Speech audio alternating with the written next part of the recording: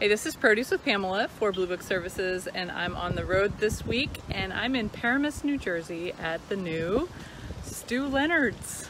And Stu Leonard's has been on my radar as a bucket list grocery store that I've wanted to see for a long time, so I'm glad I had a chance to stop by. What makes this store really kind of interesting to me is that it's occupying some old dead mall space. So it's attached to a mall here, and it's a huge location. And here I thought Jungle Gym was kind of the Disneyland of food. It's crazy is basically the way you can describe it.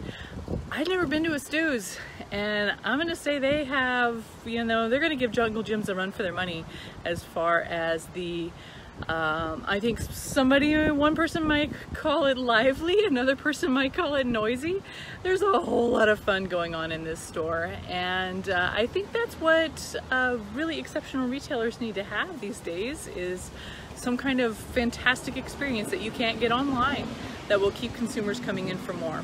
I kind of followed around a woman with her, I think, grandson maybe, and you go through and you can touch this button and these animatronics will sing songs to you. There's singing avocados, there's the Chiquita banana lady singing. This store is so crazy, I'm going to let it speak for itself.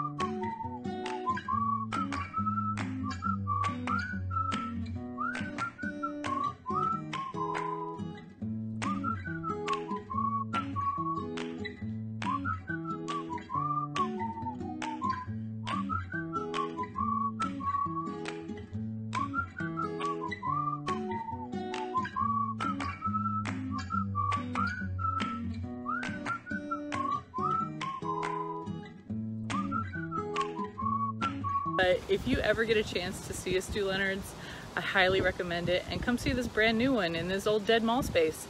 I love the revamping and the repurposing. So again, this is Pamela Schneider for Produce with Pamela for Blue Book Services.